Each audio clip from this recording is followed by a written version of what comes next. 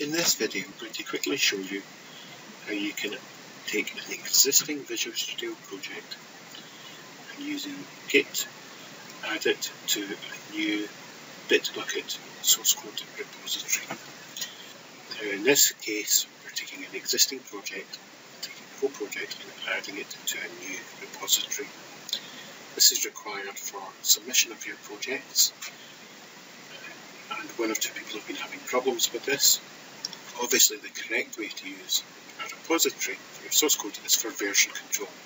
So you create the repository at the same time as you create the project itself.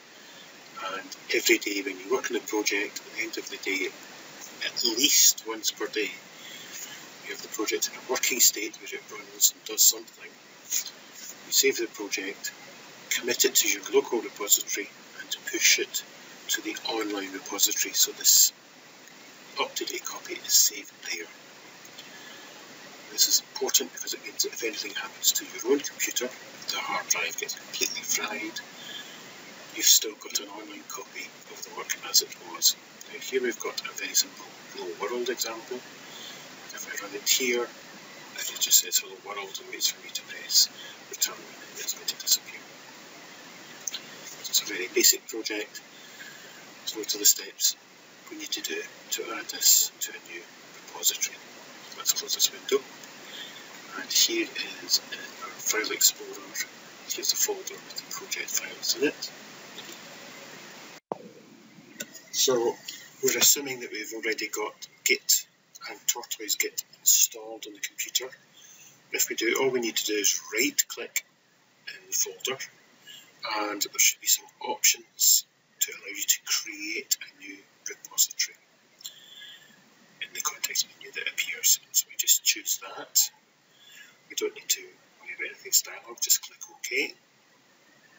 So there's an option here to exclude the directories, but just click OK, ignore that. We get a warning to tell us that there are already files in the folder, but we just ignore that, we just proceed again. And we get a message telling us that it's created a new Git project. Now I have the folder options to show me hidden files, which is why I can see the .git folder. If you don't have hidden files shown, you won't see that. You also probably won't see the SU file as well if you've got hidden files. So that's created the repository.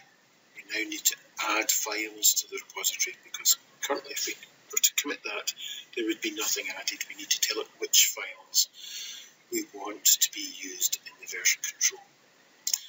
So if we bring down this dialog, we now need to see a list of all the files in this folder and in any subfolder. We have to choose the ones that we want to be included in the version control. Now we definitely don't want to include any SDF files. These are massive files, and these are effectively temporary working files that are used by Visual Studio itself. They're not source code, they're very, very large files, they're not needed. What we need for a Visual Studio project, we need the solution files, SLN, and optionally SUO. We also need the Visual C project files, VCXproj. Again, I think it's mainly the first one of these that's required. The other ones are probably a bit more optional, but it's safe to include those. They're not particularly large files, they're quite small. Now, everything else we see here is a file in the debug folder. We do not want to include any of these at all. Again, every time you compile, most of these files are going to change, but we don't need them. The only other file we need in this project is the actual source code, the CPP file. So make sure you add all of your CPP and .h files. So include all your source code files in the headers, and then we see the other files at the bottom here are again the exe file, which is again in a debug folder. So again, you don't need that. It's just the source code and the project management files, the SLN, VCXproj, CPP.h. If your project includes graphics, for example, bitmaps or whatever, you probably do want to include those. So you're going to want to include anything that's required for the project to run. Click OK. OK, and to add those, and then I'm going to click commit to make my first source code commit to the repository. I have to type in a message here, and you should always be in the habit of typing in a meaningful message, not just did some work. Try and outline what you've done. In this case, we've created a project, and this is the creation of the repository itself, creation of repo, initial project commit.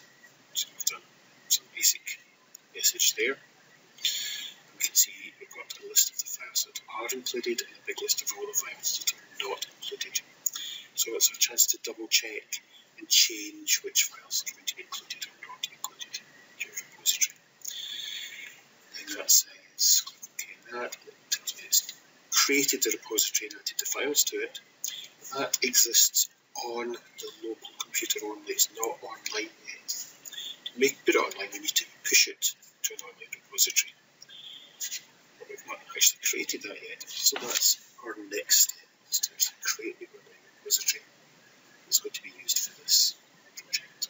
So if we switch to our web browser window, I'm already logged in to Bitbucket, and now I need to create a new repository for the new project. So your window might not be as busy as mine. I've already got quite a lot of projects in Bitbucket. So click on create a repository. I need to give it a name, and I should also give it a little description. This is going to be a private repository for your coursework, so you should also keep your repositories private.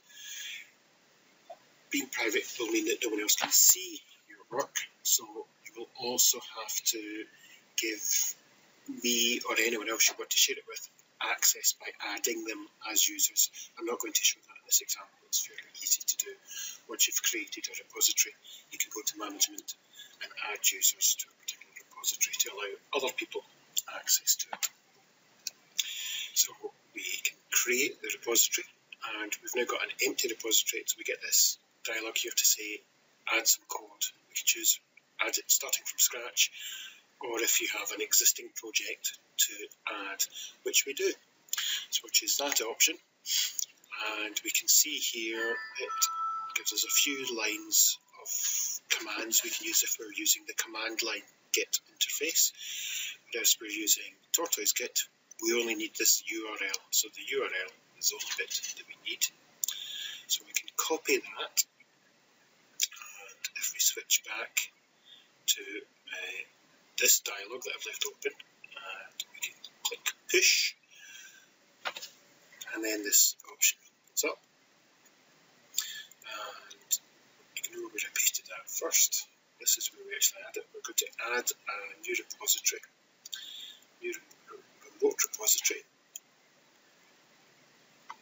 and the name of it is actually going to be Bitbucket demo.git. So I've used an invalid name there originally, so I need to call it Bitbucket demo.git. And the URL is exactly what I copied from the previous dialog. Add that and save it. And click OK. And that's the destination. So the top half I can ignore and just ensure that I've got the destination for the remote repository correct. Click OK there. And then this pops up to show me that it's pushing the local repository online. I need to log into Bitbucket for this to work. Just enter my password, and there it says success, and it's added those changes. If that's worked correctly, I should be able to see the source code, and in the overview I can see it shows that I've pushed one commits. If I look at the source code now, you can see that those files are actually now there, and you can see that the source code file itself is there, as well as other project files that we can look at and we can examine. The source code file matches what was on the project. And you can also use this to review the history of commits of a project, or you can go and get previous versions. And from the Downloads tab, if you choose the Branches option there, you can even download a zip. So you can download the project as a zip file as well. And that's about it. I've taken a simple C++ project, created a repository on the local machine, committed all the files that I require to that, and then created an online repository and pushed the local repository onto the online one.